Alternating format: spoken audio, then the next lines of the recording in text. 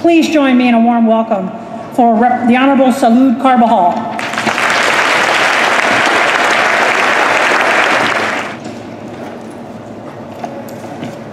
Good afternoon. Hey. Vice President Harris, Second Gentleman Emhoff, Senator Padilla, Secretary Hicks, Generals Raymond, Dickinson, and Burt, Commander Long, all community and DOD leaders in attendance, welcome to the most beautiful place in the world, the Central Coast.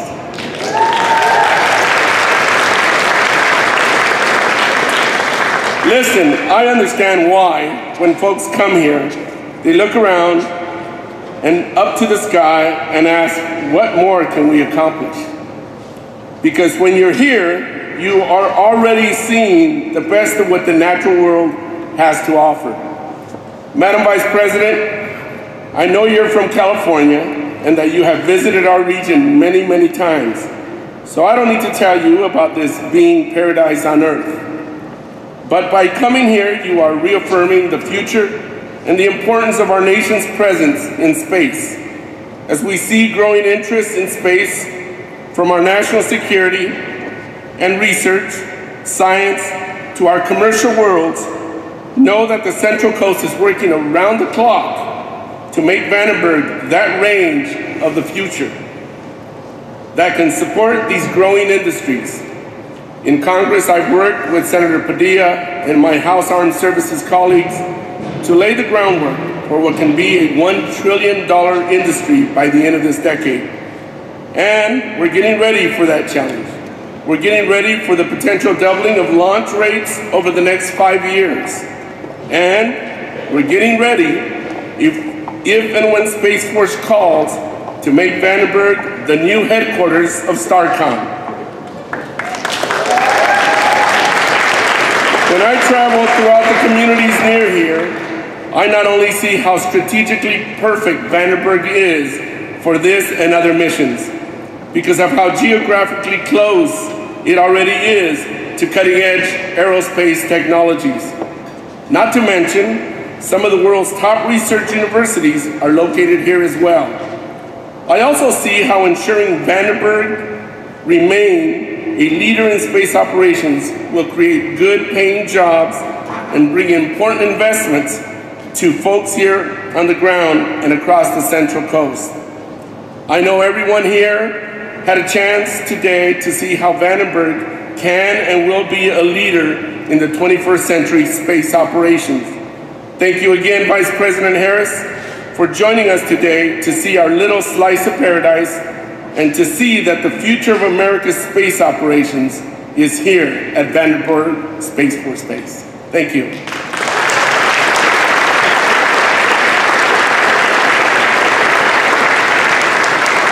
Please welcome Senator Alex Padilla.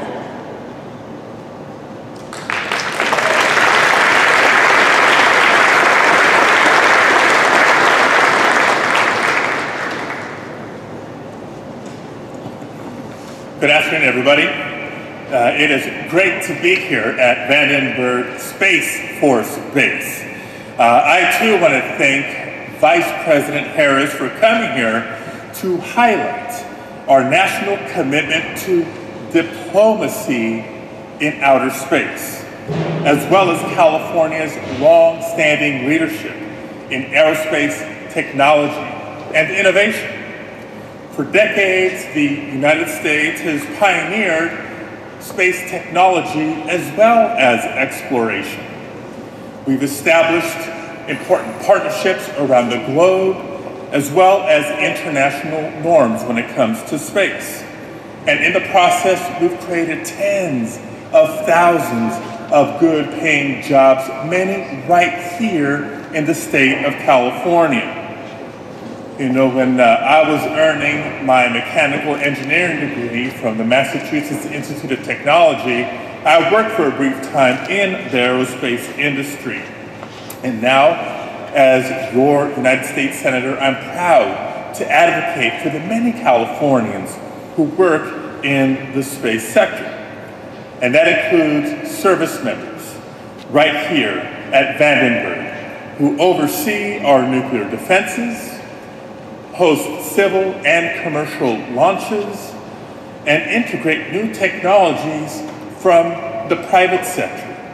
So let me just take a moment to thank the women and men who work here at Vandenberg. Thank you all for your service.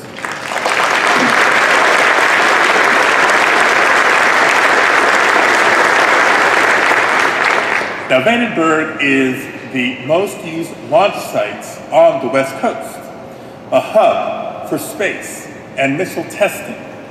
In fact, Vandenberg, along with Cape Canaveral in Florida, have hosted more than 97% of orbital launches in the United States over the last 65 years. And as we enter a new age of civil and commercial space exploration, California will continue to lead the way. Our domestic launch capacity is critical after all. Yes, to national security, but also to scientific research, as well as our nation's economic growth. And I'm committed to continuing to work with all of our great partners, including Representative Carbajal, to maintain California's leadership in the space industry. And today, I'm especially grateful for the support of the Biden-Harris administration on this critical agenda for the Central Coast, for California, and for the United States of America. Thank you all so very much.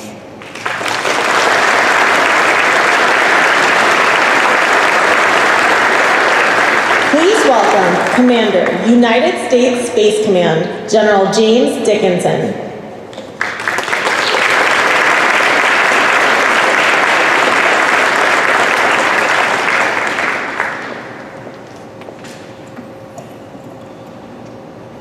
Vice President Harris, Secretary Hicks, Senator Padilla, Congressman Carbajal, Congressman Lay, ladies and gentlemen, today at Vandenberg Space Force Base, we stand in a place with a rich joint history. Vandenberg started out as the Army's Camp Cook, where infantry and armor soldiers trained during World War II. Then Vandenberg spent several decades as an Air Force base, and now today it is assigned to our newest service, the United States Space Force. So today, we are building on that joint legacy to include our allies and our interagency, industry, and academic mission partners. And as a result, Vandenberg is now an epicenter of U.S. Space Command's joint combined partnered approach to operations in space. That's why it's most appropriate that the Vice President chose Vandenberg for her visit today. This joint combined and partnered team is a proud example of our stewardship of space and the benefits it brings to all humanity. And we will continue to meet and exceed Secretary Austin's initiative to establish and model the tenets of responsible behavior in space. In executing the Secretary's initiative, the Department of Defense and United States Space Command in particular will continue to build upon years of experience in ensuring and maintaining the safety, security, stability, and sustainability of the domain. The value of satellite communications, position, navigation, timing, intelligence, surveillance, reconnaissance, and missile warning capabilities to joint operations demands that we meet that very objective. So we will continue to be leaders in this regard, operating in space in a professional manner. We will limit the generation of long-lived debris and avoid the creation of harmful interference. We will conduct operations consistent with the principles of maintaining safe separation and safe trajectories. And we will communicate and collaborate in enhancing the safety and security of space. It is well known that space is no longer a benign operating environment, but it need not be a hostile operating environment. That is the imperative behind U.S. Space Command's efforts to uphold the tenets of responsible behavior in space. It is the impetus behind improving our ability to maintain awareness in outer space so that we can identify and attribute aggressive or irresponsible behaviors and protect and defend against adversary threats. Those of you here at Vandenberg will continue to play a big part in that effort, adding to the rich history of joint service that you and your predecessors have built. Thank you for your outstanding contributions to our nation's defense and for helping us to achieve U.S. Space Command's vision of never a day without space. Madam Vice President, this team stands ready to make the comprehensive framework and ambitious agenda for space that you outlined when chairing the National Space Conference Council last December, as it's not just a goal, but a reality. Thank you very much. Please welcome Chief of Space Operations, United States Space Force, General John J. Raymond.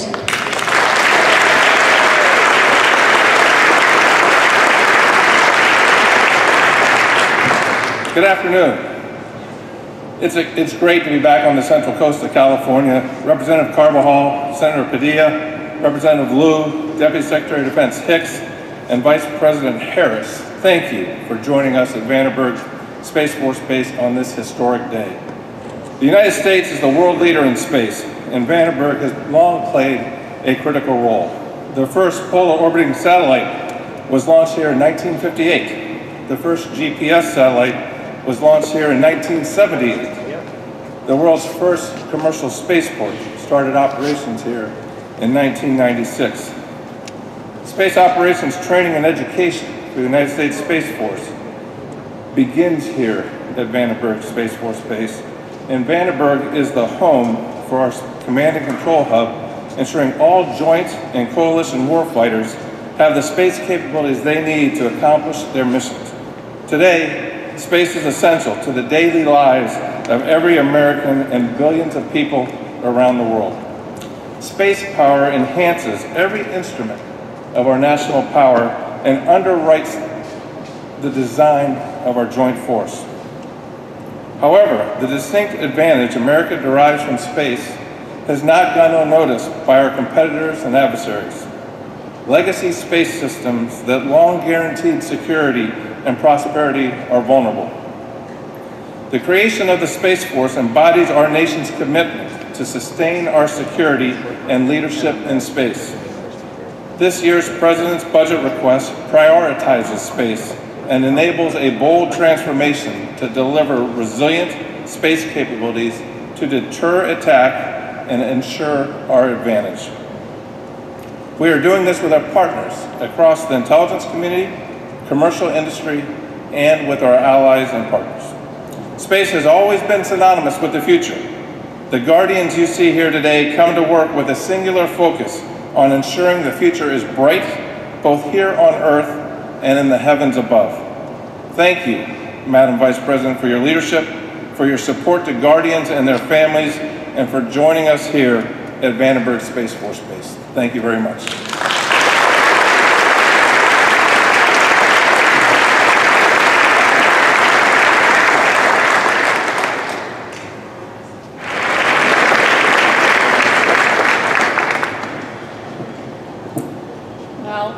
Good afternoon. I want to say a special thank you to Major General Burt, to Representative Carbajal, and to Senator Padilla, and to Representative Liu, all of who have come to join us today. And thank you to Vice President Harris, most especially for her leadership on this incredibly important issue. Space plays a vital role in our national security. Just a few weeks ago, the Department of Defense released a 2022 National Defense Strategy Fact Sheet. That document makes clear that integrated deterrence is foundational to our strategy. Integrated deterrence entails developing and combining our strength to maximum effect by working seamlessly across warfighting domains, theaters, and spectrum of conflict. And that includes other instruments of U.S. national power and our unmatched network of alliances and partnerships. Our ability to operate in space is critical to integrated deterrence. Across sea, land, and air, the entire joint force relies on space in the conduct of our military operations. For just one example, U.S. national security satellites provide imagery, missile warning and tracking, and satellite communications. These capabilities help protect Americans at home and U.S. forces and operations overseas. And national security space capabilities are not just used by the military. Everyone in this audience has surely used Global Positioning System, or GPS. It is a free service provided to the entire globe by the US military. Another example, Department of Defense missile warning satellites, which detect infrared heat signatures, are also used to help crews on the ground battle wildfires. Today, however, our use of space is under threat. China and Russia continue to develop, test, and proliferate sophisticated anti-satellite weapons to hold US and allied space assets at risk. Assets that help preserve safety and stability for countries around the globe.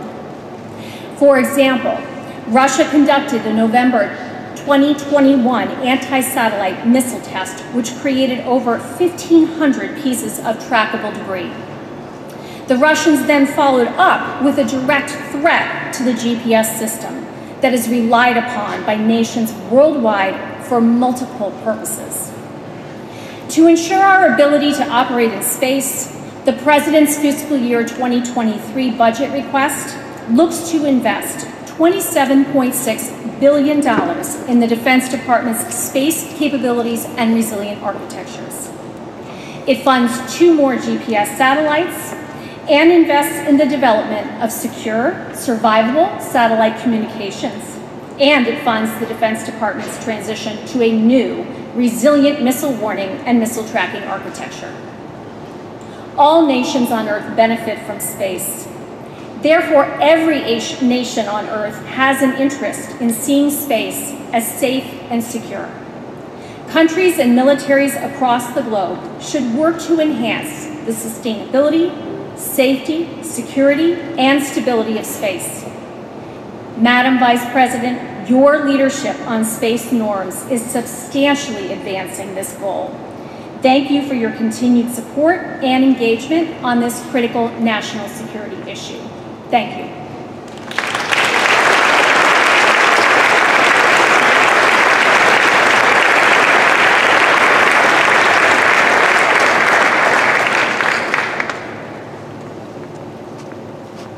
Please welcome Specialist Quinacia Davis.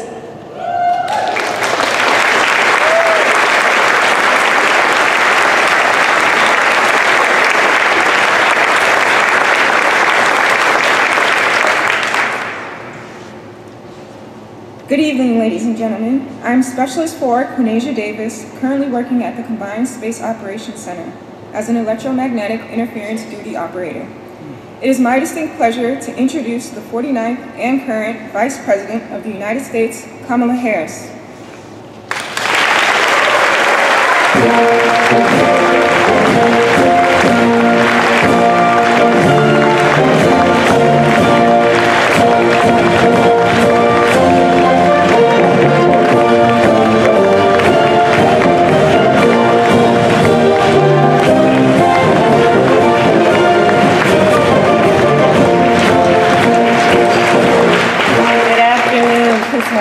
Good afternoon. Thank you, Specialist Davis, for that kind introduction. It is wonderful to be back in California, and I want to thank the members of Congress who are with us today, Senator Alex Padilla, Representative Carbajal, and Representative Ted Lieu. And thank you to Deputy Secretary of Defense Hicks and the many local elected officials who are with us this afternoon.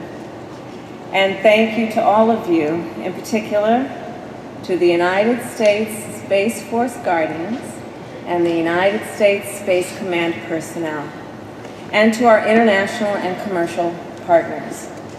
I think everyone here recognizes how extraordinary space is. Whether it is satellites that orbit the Earth, humans that land on the moon, or telescopes that peer into the furthest reaches of the universe. Space is exciting. It spurs our imaginations, and it forces us to ask big questions. Space, it affects us all, and it connects us all. There are so many opportunities in space for our country and for all of humanity, from science to commerce to national security. All of you on this base know the importance of the space systems that you use and operate, and how important they are for our national security. Our space capabilities provide for global awareness, global connectivity, and global navigation. And of course, we also know the threats we face in space.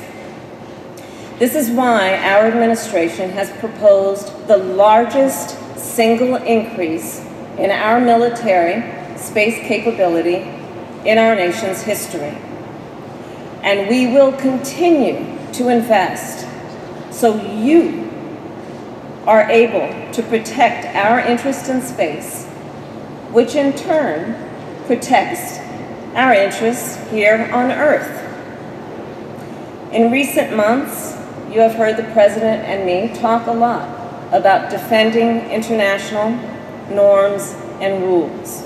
Rules and norms are shared principles that guide the behavior of people and of communities. They are common understandings of what is right, what is wrong, and what is acceptable. Whether it is the way we interact with our colleagues at work or the way nations interact with each other on the world stage. Rules and norms provide us all with a sense of order and stability. As we have seen in Ukraine, Russia has completely violated the set of international rules and norms established after World War II, which provided unprecedented peace and security in Europe. In the face of Russian brutality, the world has come together to say these roles and these rules and norms must be upheld. I am heartened to see such strong affirmation of their importance. At the same time, our administration is working to establish new rules and norms for the new challenges of the 21st century. Areas like emerging technologies, cybersecurity, and of course, space. In December, I convened the first National Space Council meeting under our administration.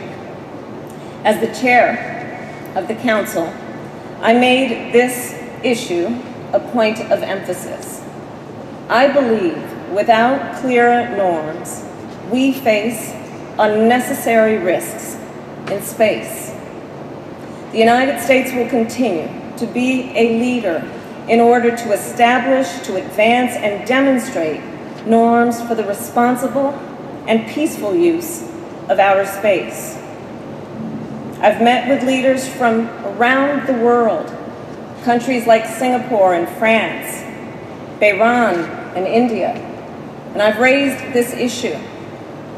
It is clear there is strong interest among our international partners to develop these norms. We must write the new rules of the road, and we will lead by example. Today, we are taking a major step forward in this effort, a step that specifically addresses the problem of destructive missile tests in space, like the one Russia took in November. That, of course, is when Russia launched a missile to destroy a satellite in space. It is called a destructive direct ascent anti-satellite missile test. In 2007, China conducted a similar test. These tests are part of their efforts to develop anti-satellite weapons systems. These weapons are intended to deny the United States our ability to use our space capabilities by destroying our satellites, satellites which are critical to our national security. These tests, to be sure, are reckless and they are irresponsible. These tests also put in danger so much of what we do in space. Here's how. When China and Russia destroyed their respective satellites, it generated thousands of pieces of debris. Debris that will now orbit our Earth for years, if not decades. I just received a briefing from the 18th Space Defense Squadron, and their work is incredibly impressive. So far, the 18th has identified more than 1,600 pieces of debris from the Russian test. There are over 2,800 pieces of debris still in space from China's test 15 years ago. Like air traffic controllers for space, the 18th tracks debris and satellites to prevent collisions. This debris presents a risk to the safety of our astronauts, our satellites, and our growing commercial presence. A piece of space debris the size of a basketball, which travels at thousands of miles per hour, would destroy a satellite. Even a piece of debris as small as a grain of sand could cause serious damage. We have consistently condemned these tests and called them reckless, but that is not enough. Today we are going further. I am pleased to announce that as of today, the United States commits not to conduct destructive, direct ascent, anti-satellite missile testing. Simply put, these tests are dangerous, and we will not conduct them. We are the first nation to make such a commitment, and today, on behalf of the United States of America, I call on all nations to join us. Whether a nation is spacefaring or not, we believe this will benefit everyone, just as space benefits everyone. In the days and months ahead, we will work with other nations to establish this as a new international norm for responsible behavior in space. And there is a direct connection between such a norm and the daily life of the American people. If a satellite was taken out by debris, it could affect the daily weather forecast, GPS driving directions, and even your favorite television station. Critical infrastructure, like wind turbines that power our homes, well, they rely on satellites for connectivity. Satellites help us track the climate crisis. They enable our commercial activities, and they help us protect our troops and our people. All of this is threatened by the debris created by these reckless tests. These tests also threaten the lives of astronauts in the International Space Station. In fact, I spoke earlier this month with Mark Vandenberg, who just returned from 355 days in space on the space station, an American record. While he was in space, Russia conducted its anti-satellite missile test. He had to shelter in an escape capsule in case the space station was hit by debris. Russia's action was a threat, not just to his life, but also to those of Russian cosmonauts. Our commitment today is just one step. Our administration has already begun to establish a broader and comprehensive set of norms. One example is the Artemis Accords, a set of principles that will guide civil use of space. They are designed to create a safe and transparent environment for space exploration, science, and commercial activities. Since our administration took office, we have doubled to 18 the number of nations to sign on. As we move forward, we will remain focused on writing new rules of the road to ensure all space activities are conducted in a responsible, peaceful, and sustainable manner. The United States is committed to lead the way and to lead by example. The leadership of the United States in space will continue to be a source of strength for us, both at home and abroad.